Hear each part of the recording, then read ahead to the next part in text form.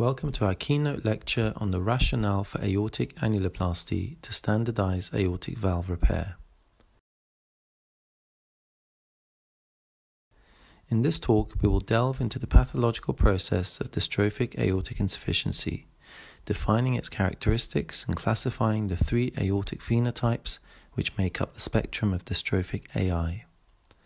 We will look at the repairability of these valves and what our international guidelines recommend in terms of management. Before taking a deep dive into the techniques of annuloplasty, we will review the recent findings in the anatomy of the annulus.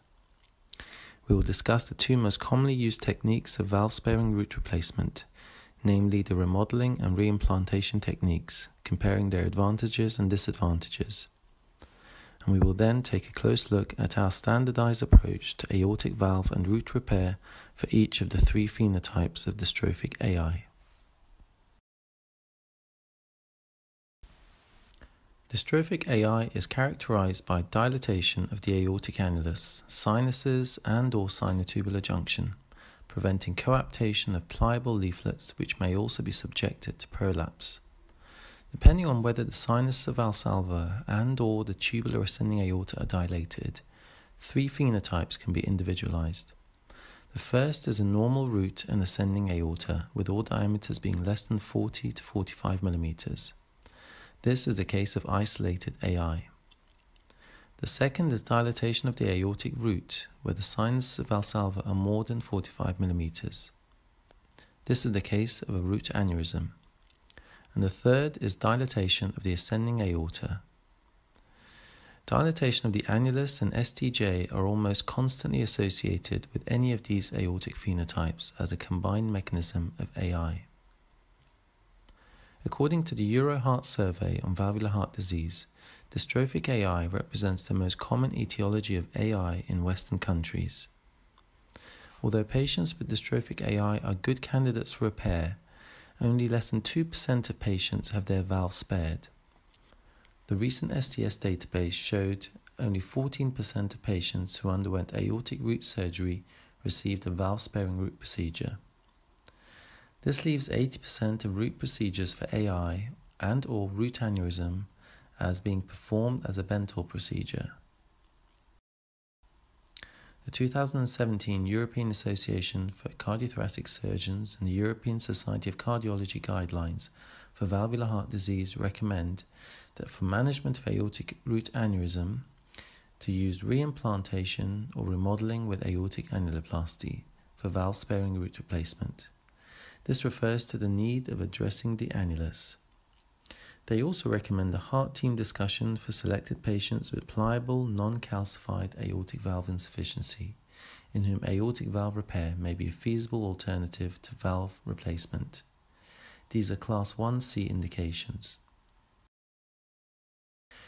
A dilated aortic annulus greater than 25 to 28 millimeters, if left untreated, is clearly documented as a major risk factor for failure of bicuspid and tricuspid aortic valve repair.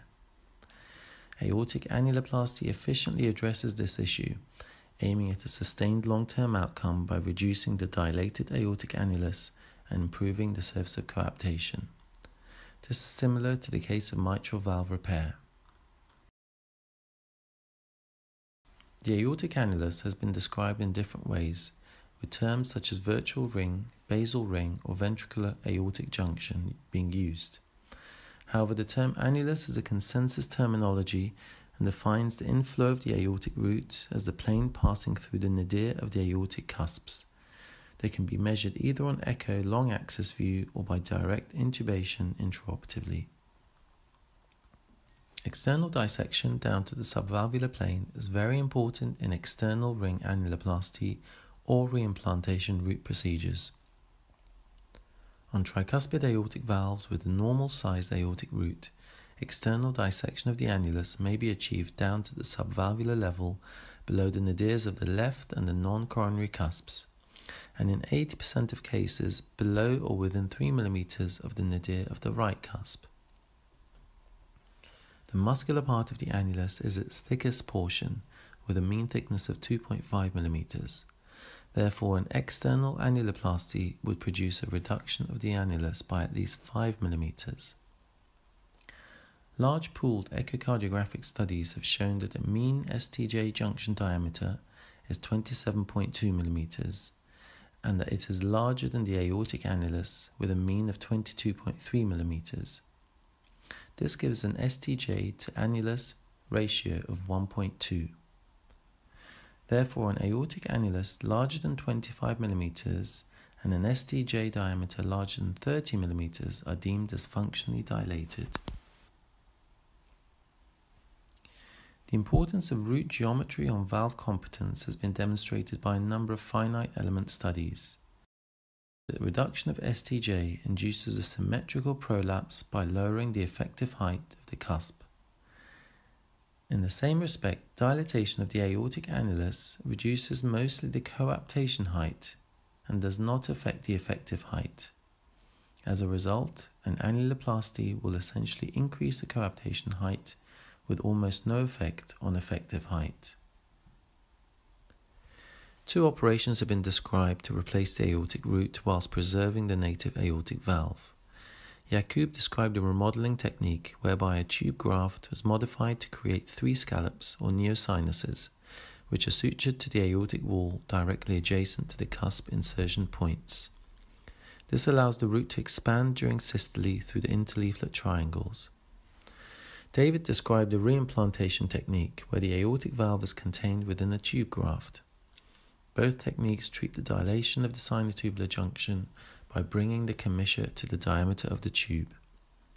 However, whereas the remodeling technique has the advantage of preserving the geometry of the 3 sinuses of Valsalva and its resultant vortical flow, as well as maintaining a dynamic expansile root, it does not on its own address the annulus. A dilated annulus more than 25 mm has been shown to be a risk factor for recurrent AI and reoperation after the remodeling procedure alone for both bicuspid and tricuspid valves. This is not a problem with the reimplantation technique, which includes an annuloplasty through the proximal suture line of the tube. However, the reimplantation technique suffers with regards to hemodynamic effects, showing loss of vortical flow, risk of cusp impact on the tube, and rapid valve closure. We have combined the advantages of both techniques to carry out a remodeling plus subvalvular annuloplasty. This gives us superior hemodynamics with regards to vortical flow formation and preserved root expansibility. Isolated AI is described when the sinus of Valsalva and the ascending aorta are both less than 40 to 45 mm. Despite the absence of significant aneurysmal disease, isolated dystrophic AI patients present almost constantly with an enlarged annulus or STJ as part of the dystrophic spectrum of AI lesions. Aortic annuloplasty was first performed to treat isolated AI by Taylor in 1958, the so-called aortic circumclusion, where silk sutures were placed as a circumferential annuloplasty running underneath the coronary arteries on a beating heart. This operation quickly disappeared as the first aortic valve replacement was carried out only 2 years later.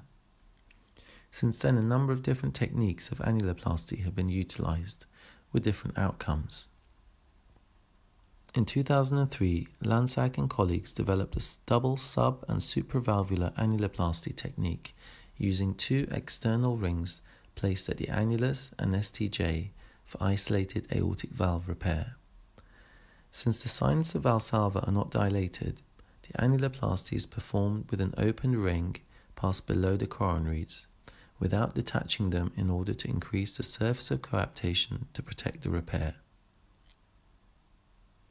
Furthermore, the STJ is addressed in the form of a supravalvular annuloplasty. Whereas in valve-sparing root procedures, the graft automatically provides a supravalvular STJ annuloplasty by bringing the commissure to the diameter of the tube, the STJ must be separately addressed in isolated aortic valve repair.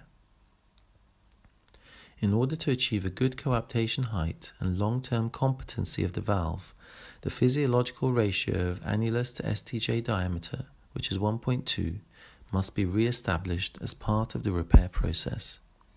Therefore, a separate expansile annuloplasty ring at the STJ level, in addition to a subvalvular annuloplasty at the annular level, using a standardized sizing system, provides both a reduction in respective diameters as well as maintaining the geometric ratio.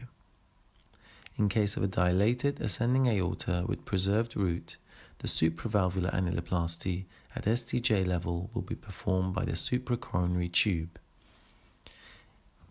As dystrophic AI almost constantly leads to dilatation of the annulus and STJ, we have developed a standardized approach to aortic valve repair, which aims to restore the ratio between the STJ and the annulus. The procedure used is dependent on the phenotype of the aorta, but all procedures follow the same steps.